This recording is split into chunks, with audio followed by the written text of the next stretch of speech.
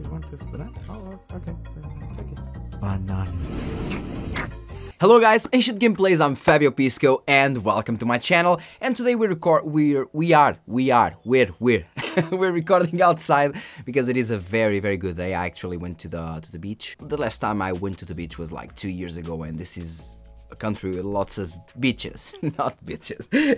Anyway, now as for today's video, we have the review of the 24.7.1 drivers, and as I say in all my videos, 24 is the year 2024, 7 is the month July, and 1 is the revision in that same month, so the first revision of July. And I can tell you right away that these drivers are actually, at least in my experience of course, very good. We had some stuttering in the previous drivers in Fortnite, in EA, FC Sports, EA, whatever it's called. And we had some very hard stutters there in several cards, almost any AMD card, and it was gladly fixed. I can tell you right away that those stutters are fixed. And according to these release notes, it seems that AMD was kind of charging something, like today's sponsor. Ugreen, featuring the Nexo X 160 watts charger. A compact, powerful and extremely well-made charger, delivering you that premium feeling that we all love. Yeah, boy. Featuring 1 USB-A and 3 USB-C ports that can be used to charge your laptop, smartphone, tablet, and even your Steam Deck, all at the same time. You can also use it with your MacBook Pro, as the USB-C one features the PD 3.1 protocol, and it even supports Samsung's super fast charging 2.0. And it doesn't overheat, as it brings Thermal Guard 2.0 that also protects your devices from short circuits, overvoltage and all the other shenanigans, which is awesome. Get your Nexo X charger and charge everything, everywhere. So let's start with the release notes, and by the way, today's sponsor actually has up to 41% discount this weekend due to the Prime Days, I believe. So if you're looking for something to charge several equipments at the same time, maybe the Nexo X 160 watts is the one you want. So now finally, release notes. Firstly, we start with highlights, with new game support for Zenless Zone Zero, which is an interesting name, kind of triple Z. Kunitsugami Path of the Goddess, with up to 16% increase in performance for Kunitsugami Path of the Goddess, 4K resolution using the 24.7.1 with a 7900 XTX, up to 12% increase at 4K as well when using the RX 7800 XT, and up to 12% increase when running 4K as well with the 24.7.1 drivers, of course, with the RX 7600 XT. Although 4K for a 7600 XT is not really the thing. Yeah.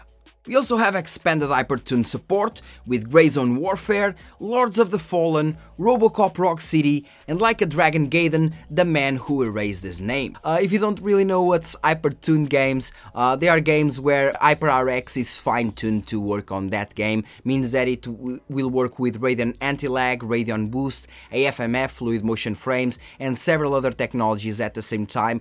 And if you already have a game where FSR is enabled, it will enable automatically FSR inside the game instead of using Radeon Super Resolution, which uses the algorithm from Fidelity FX Super Resolution 1.0, basically FSR 1.0, which uses spatial upscaling and is not that great. So basically, Hypr-Tuned games are games that are fine-tuned for Hypr-RX, especially to work with FSR instead of RSR. Now this is an interesting one. AMD Radeon Anti-Lag 2 support for Dota 2 takes responsive gaming to the next level by introducing an in-game option to optimally pace frames, further reducing input lag on AMD RDNA architecture-based discrete and integrated graphics products. AMD Radeon Anti-Lag 2 features an on-screen overlay that can be used to display the system latency of supported games. When Anti-Lag 2 is enabled, the on-screen overlay can be toggled on by using Alt plus Shift plus L hotkey. Use the Alt plus Shift plus L hotkey to enable Radeon Anti-Lag 2 latency monitor, and once activated, a small white chevron, nice word, will appear in the top left corner of your display, indicating that it is enabled. Use the Alt Shift plus L again to cycle through the following latency monitor display options: no metrics, FPS only, FPS and latency in milliseconds, FPS and latency in milliseconds and frames, FPS and latency in milliseconds and frames with a legend. To compare the difference between Anti-Lag 2 on and Anti-Lag off, just hold the right control key. Anti-Lag 2 currently supports Dota 2 while using the DirectX 11 API. So basically, if you're running Vulkan with Dota 2, well, Anti-Lag 2 just won't work. And I tested it on this video that I released like 1 hour ago or something like that. And you can actually test it yourself, let me know what you think. And it does not work in Vulkan, the option doesn't even appear inside the game. But it does, sorry, it does work with DirectX 11. Now let's go to the interesting part. Fixed issues and improvements. Improvements to stutter when AMD Radeon Anti-Lag and AMD Fidelity FX Super Resolution 3 frame generation is enabled.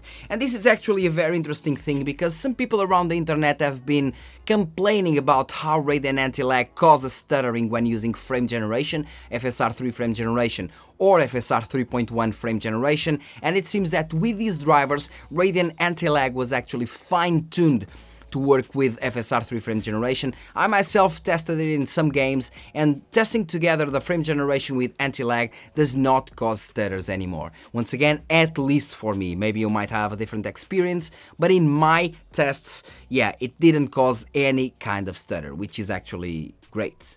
Thanks, AMD. Improvements to stutter while playing Fortnite with DirectX 12 API. And the X12 is the base API for this game. As soon as you install Fortnite, it will automatically enable the X12 because, I mean, the X11 is old and the performance mode, I sincerely don't know who is using the performance mode unless they're like using a potato PC. Otherwise, I don't see much sense. You can just use the X12 and run low settings with upscaling and so on. But whatever. And yeah, I can tell you right away once again that Fortnite is now playing much better, maybe even better than the 24.5.1 drivers that in my opinion are the best ones yet. And with the 24.7.1 we have all the good things that we had with the 24.6.1 plus no stutters whatsoever. Texture corruption may be observed while playing Tekken 8 with ray tracing or upscale enabled. And this is another bug that people complained a lot about, people that play Tekken 8, and it seems that is finally fixed. Great. Corruption may be observed while playing Dying Light to Stay Human Reloaded Edition with Radeon Boost enabled, another fixed issue. Intermittent system crash or corruption might be observed or may be observed while playing Marvel's Guardians of the Galaxy with ray tracing enabled. Virtual super resolution or display color enhancements may be set to disabled after driver upgrade. Unable to change display pixel format with certain Windows display languages. Intermittent black corruption may be observed on scaled 3D models while using Origin or Origin Pro application. And the last fixed issue is black corruption may be observed while fast forwarding using Pot Player. But since not everything is good things, let's go to the bad points. The first known issue is lower than expected performance or excess stutter may be observed while playing Battlefield 2042 on Radeon RX 6000 and 7000 series GPUs, resolution targeted for the 24.8.1 drivers. And by the way, I actually played Battlefield 2042 and you can see the gameplay passing right now on the screen. And it's using the 24.7.1 drivers and it was perfectly playable. I played in multiplayer as well and it was perfectly fine. So at least for me the gameplay had no stutters, especially not any kind of excessive stutters. But once again, let me know your opinion in the comment section if you're having those stutters or not. For me, it was fine. And the last known issue is audio and video may intermittently become out of sync while recording using the AV1 codec in the AMD Software Adrenalin Edition, resolution targeted for the 24.9.1. And it is interesting because they were always targeting the Q2 or Q3, I believe, yes, Q3, and we now have kind of a resolution targeted for not Q3 but now the 24.9.1 drivers, so let's say 2 months tops, 2 months tops. We have all the bells and whistles that we had on the previous drivers, but with more performance in newer games, and not only newer games, also in some older games as well. We'll see that in the end of the video, and especially in Fortnite and EA Sports FC 24 that the stutters are now gone. And now to the part that most of you come to see, which is the goods and bads and the things that I found about these drivers. Well, firstly, like I said before, the Fortnite and the EA FC 24 stutters are actually fixed, and now they're very, very rare. The stutters that we usually have when loading a new part, like half a second, bam, done. Not stutters like we had before. With 2 seconds length, it was just insane and made the games unplayable. I tested both Fortnite and now, as passing right now on the screen, EAFC 24, and it is actually working much better now. You do have a stutter here and there when loading the things for the first time, but I mean, it's perfectly usable, and we have no stutters when playing the game per se, or going to the menu and so on. It is definitely fixed, which is a very good thing finally. As stated before, we also have Radeon anti-lag now working properly with frame generation. I tested it myself, like I told you before in the beginning of the video, and it works perfectly with frame generation and anti-lag both at the same time. I see basically no difference in terms of latency, but for you guys that notice that quite more, well, you can now use it without having those intermittent stutters here and there when using both together, because anti-lag was now fine-tuned to be used with frame generation, which is actually great, yeah. From my test, it also seems that we do have a better overall smoothness with several cards in Counter-Strike 2, and take this with a grain of salt, because in terms of FPS they are more or less the same, but I do feel that we have overall smoothness and a bit more FPS in all the GPUs that I tested in Counter-Strike 2 with these 24.7.1 drivers. But once again, leave your comment in the comment section if you play Counter-Strike 2, let me know if these drivers are good or bad for you. We can now also have lower latency in Dota 2 using anti-lag 2, and even though it didn't do really much for Dota 2 itself, depending on the build you have, the resolution you play at, the settings, it kind of depends, but it can indeed decrease the latency that you have, the overall latency. It isn't a big difference, maybe up to, let's say, 15%, but since that game also runs, or usually runs at high FPS numbers, the difference will be not much. Even in lower end builds like the 7940 HS and the Radeon 780M, the difference was like 10% in latency overall, so not a big difference, but well, at least it is there. One thing that I noticed, but I didn't notice on the previous drivers, but it actually started with the 24.6.1 drivers, is that the display tab is now back to the preferences or the settings tab. Instead of being on the gaming tab, they now have the display menu on the preferences. So now on the gaming tab we only have the graphics settings, but not the graphics and display part. So yeah, that's just a thing that I found. I actually thought it started with these drivers, but no, it started with the 24.6.1 drivers, I just didn't notice it.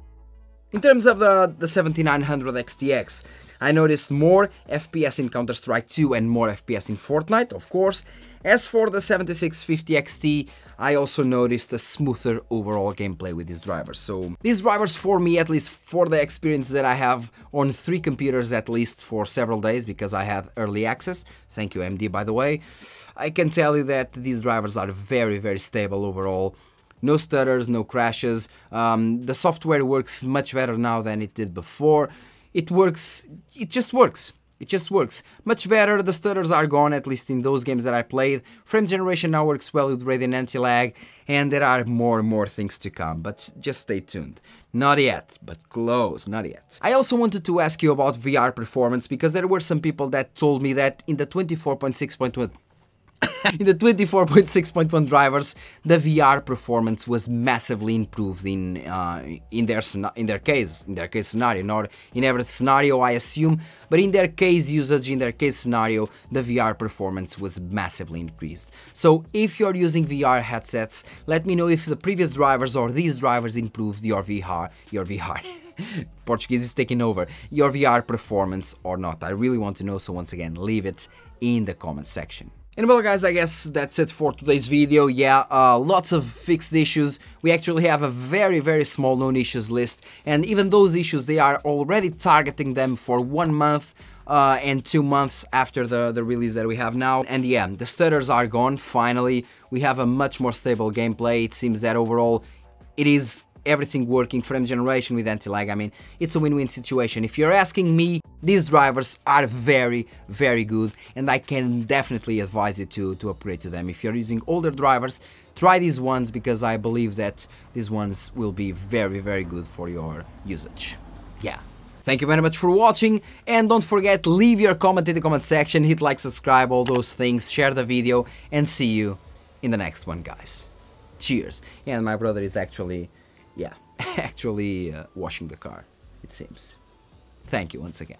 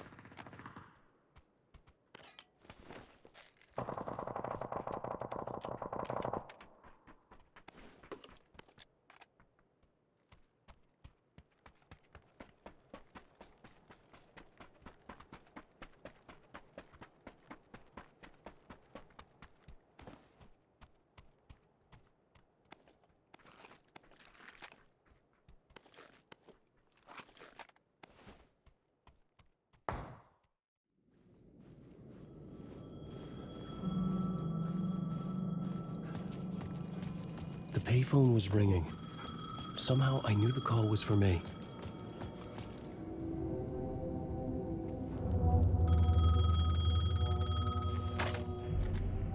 Hello? Alan Wake? Yes. Do you know who I am? No? Who is this? We'll get to that later. There are spies all over. Shadows. A sense of deja vu washed over me. Had I had this conversation before? Alan, listen to me carefully.